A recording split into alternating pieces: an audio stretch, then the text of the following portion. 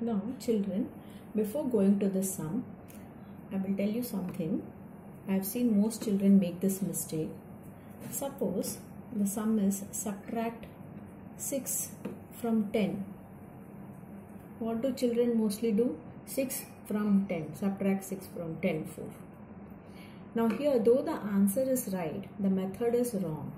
They are going according to the sentence 6 from 10 subtraction. No. It means from 10 you take away 6. So from 10 you should take away, you should subtract 6.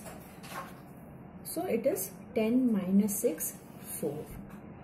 So now you understood? Whatever number comes after from, that should be written first. Now you will understand the sum easily.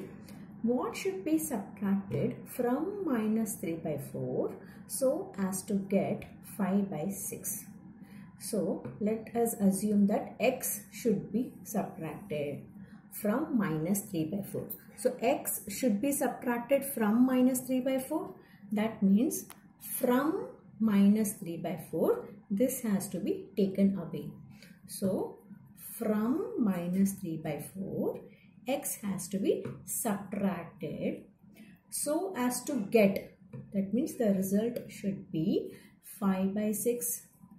Now this is right hand side and this is left hand side. Now here you can see x is in negative sign. So we'll shift this x towards the right hand side and make it positive. And we will bring 5 by 6 towards the left hand side and make it negative. So minus 3 by 4 is in left side. Let it be as it is. And 5 by 6 which is on right hand side which has a plus sign will become minus 5 by 6 equal to minus x. When it goes to right hand side it will become plus x. Minus x becomes plus x. Now the LCM of 4 and 6 is 6. No, 4 and 6 LCM is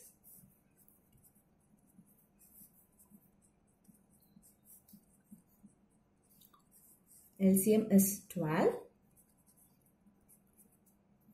So 4 3s are 12. That gives us minus 3 into 3 minus 9. And 6 2s are 12. Which gives us minus 5 into 10.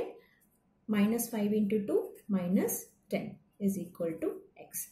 So if both are minus, that means we have to add.